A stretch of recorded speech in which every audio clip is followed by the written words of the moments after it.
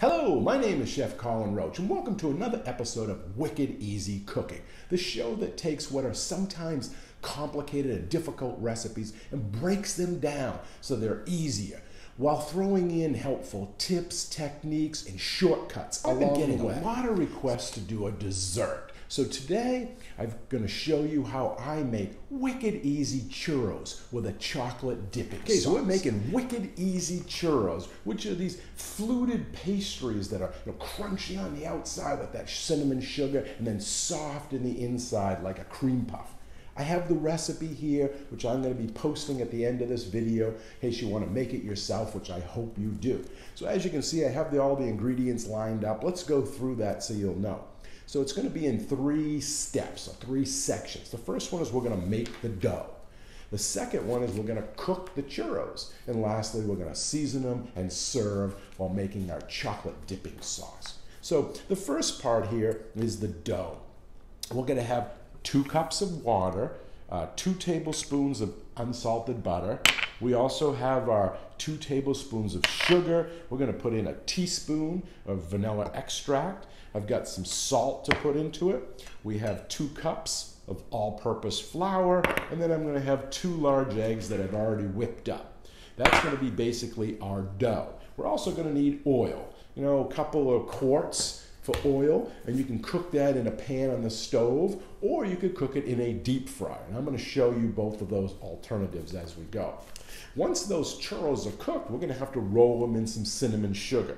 So as you'll see in the recipe under coating, we have about a half a cup of white sugar, and then we have some cinnamon, maybe about a half to 3/4 of a teaspoon of cinnamon we're going to add in there. That's what the churro is going to get rolled in, which is going to stick to the outside of it. And then we're going to make a chocolate dipping sauce.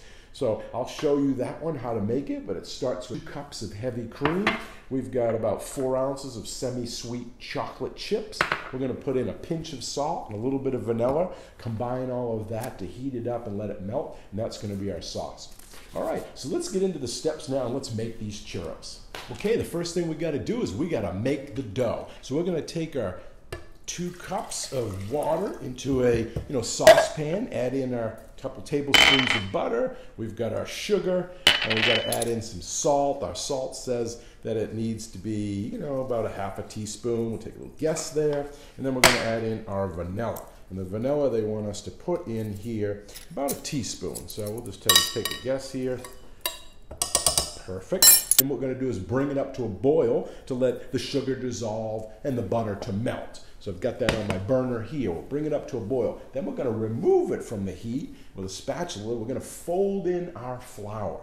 Okay? Then we're going to move it over to our mixer and get it mixing. Let it cool down a little bit, and we're going to add in our eggs. We don't want to add in the eggs to the hot mixture. It'll turn into scrambled eggs. So I'm going to show you that as soon as that comes up to a boil. Okay, so our liquid has come to a boil, our butter has melted, and our sugar has dissolved. Now we're going to add in our flour with a rubber spatula, add it in all at once, and we're going to fold this in just to get it mixed together and make it into like a soft dough.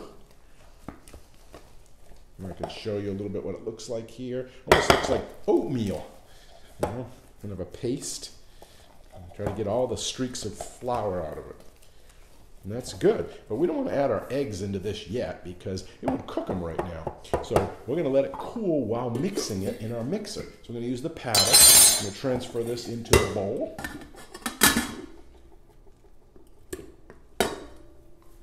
And then we're going to turn it on medium speed. We're going to fluff this up a little bit and while cooling it, and then we're going to add in our eggs. And that'll be our dough. And then we can pipe it out and get it frying. Pretty easy.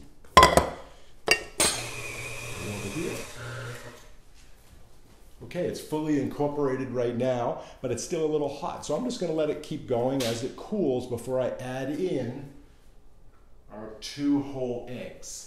So I'll be right back.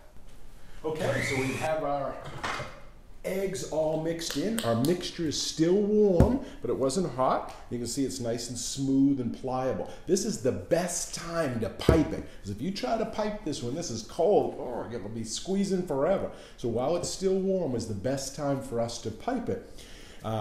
Now, I'm going to be using this star tip right here. As I noted in the recipe, it tells you the size. If you don't have one, you could do straight, whatever you like. I like the star tip because that's what puts those traditional ridges in the sides of the churro, which is great for picking up the chocolate sauce later on. But it also makes it really attractive. So we're going to use this star tip. So I put it in my bag here. You can pick up disposable bags in most grocery stores, things like that. You can even make your own with a Ziploc type bag and put it in that and cut off one of the corners. So you always want to fold down the edges of the bag. That way if anything gets on it, it's not on the outside of it and keeps it a little bit cleaner. And so now we're just going to fill our bag. So we have our nice warm dough. Stick that down in there. It's very sticky because of the eggs and the sugar in here. So put that down in there.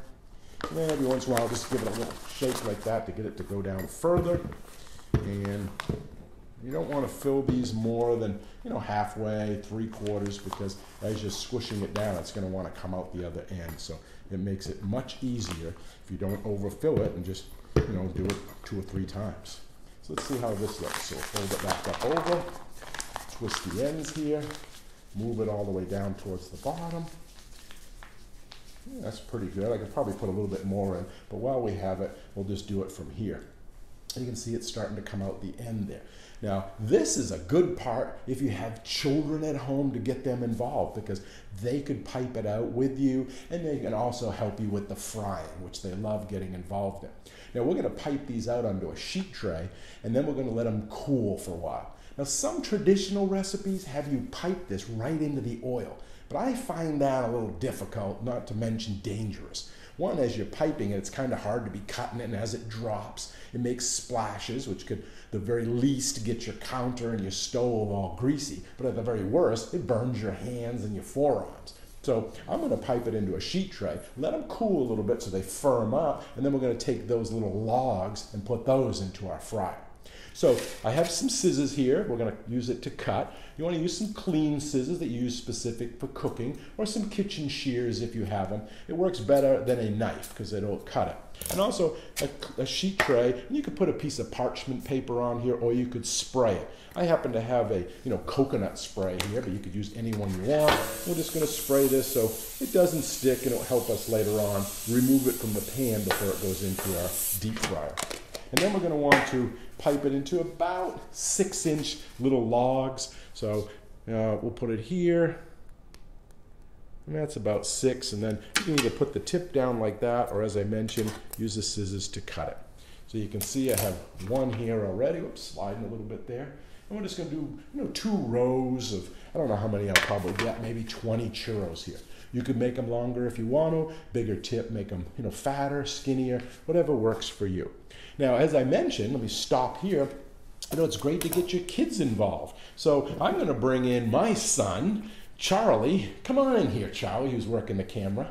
And we're going to get him to assist me with this. So this is my son, Charlie. He has his own show. If you haven't seen it, Cooking with Charlie. He does all kinds of great little desserts.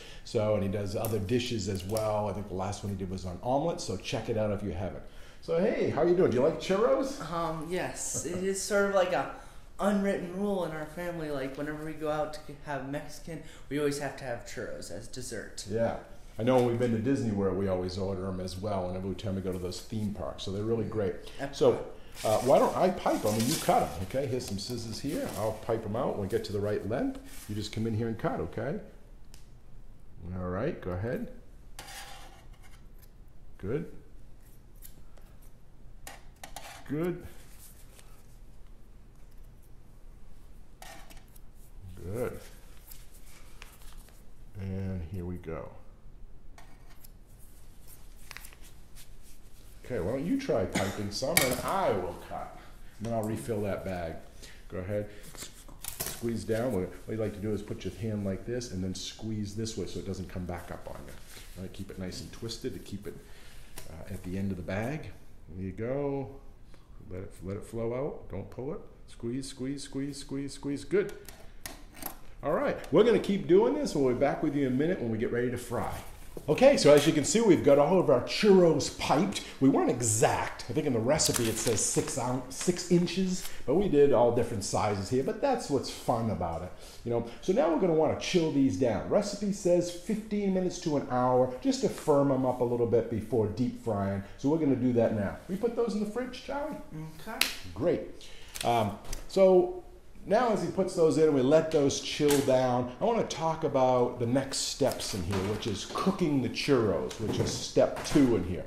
So one of the things we're going to do is we're going to have to fry it in batches. So what we're going to do is have our oven on 200 degrees, like a warming oven, and as we fry the churros, we're going to put them on a sheet pan with a rack on, so that way they can stay warm until we get all the batches done. We're also, don't want to forget, we're going to make our cinnamon sugar to roll them in, and we also have to make our chocolate dipping sauce. So we're going to do that in just a second, but now I want to just talk about the deep fryer for a minute, okay? So come on over, let's take a look at those. Okay, so our churros are in the fridge now, cooling down. In a minute, we're going to bring them out and we're going to fry them. Now you can use a pan, just put some oil in it. Keep it about 350 to 375. But those open pans, they're a little tough. They also put a lot of grease into the air. It's hard to regulate that temperature, and you don't want to get it too hot because then you get into the smoke point, and it's not really good. It breaks down the integrity of the oil. So if you can, and you do a lot of deep frying, I would suggest that you buy yourself some kind of fryer. There's a lot out there. This one is a DeLonghi. I kind of like it. We use it for a lot of stuff. It's easy, it's contained, it has a filter in it, so as it's frying, any of that evaporation that's coming up, any of those fumes gets caught in the filter, so it doesn't really smell too much. And it also has a thermostat down the bottom, so it's very easy to regulate the temperature, and then red light goes on when it is below that, and then so I can regulate it. I won't put a batch in until the oil returns to its temperature. Easy to operate, just push a button and the cover comes up. Has this nice little handle basket here that you pick up, and then you just lift it up. And then I can take out items, I can put it back down, it locks in place, and then I put the handle back down. Once the items are frying, just drop the cover. So it makes it really easy. And we're going to do that in a second. I'll actually have Charlie do it. And once we take the items out, we're going to put it on paper towel to absorb it, and then we're going to put it into our rack, which is in our oven down here, to keep it warm.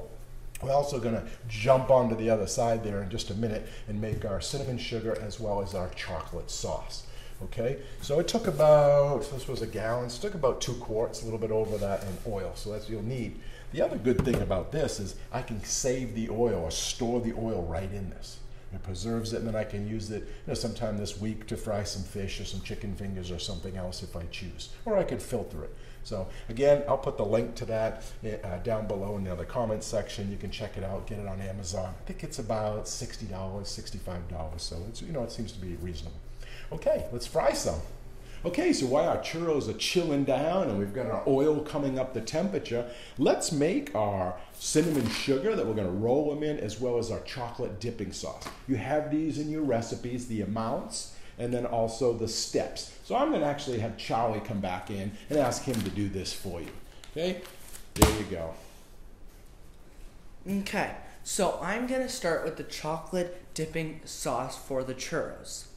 So what you need is I have my 3/4 cup of heavy cream. Pour that in my mixing bowl. And then I'm going to put my 4 ounce of semi-sweet chocolate chips in, which is right here.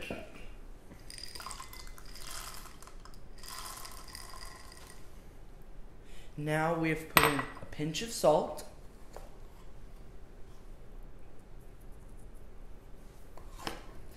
Now we're going to put it in the microwave for approximately 2 minutes.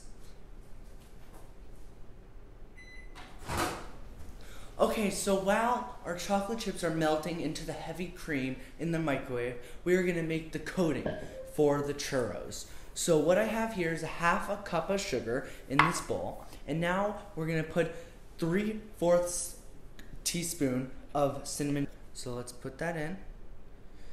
And then we're gonna mix it. See how it's starting to turn into like a light brown color? You don't want it too white or too brown. Nice and even. Because this is what people think of when they taste churros. The cinnamon and sugar on the outside. So now let's check on our chocolate dipping sauce.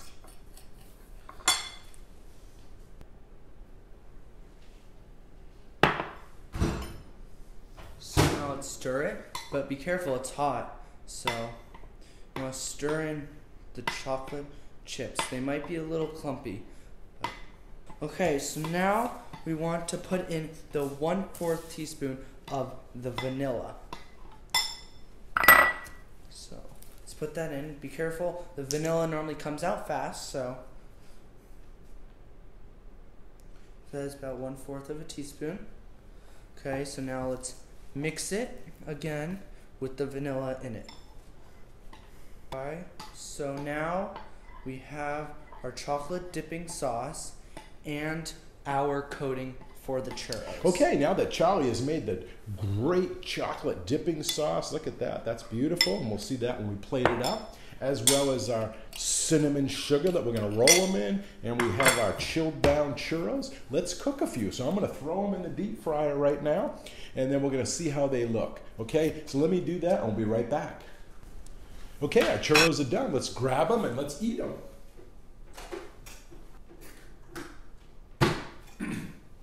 Okay, you can see a couple of them had a few blowouts here in the hot oil, but that's okay.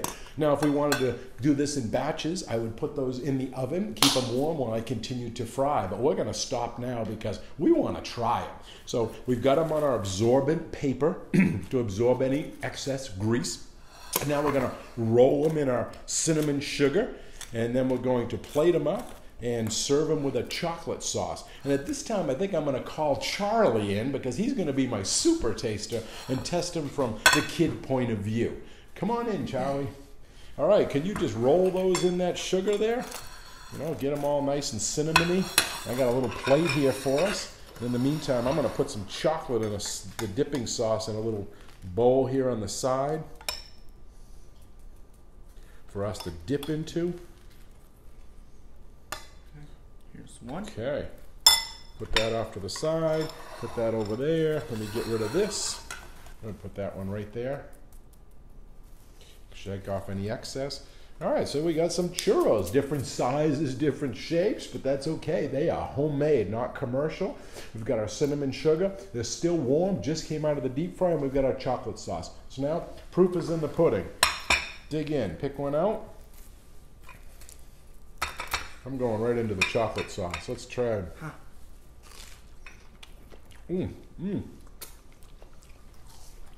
Hot. Soft inside, crispy on the outside. Chocolate sauce is awesome. Great ratio with the cinnamon. What do you think? Good. I would buy them. Thanks for watching. Hope you enjoyed the episode, that you try these at home. And again, if you like this episode or other episodes, please hit subscribe down below, and we'll see you next time. Bye now.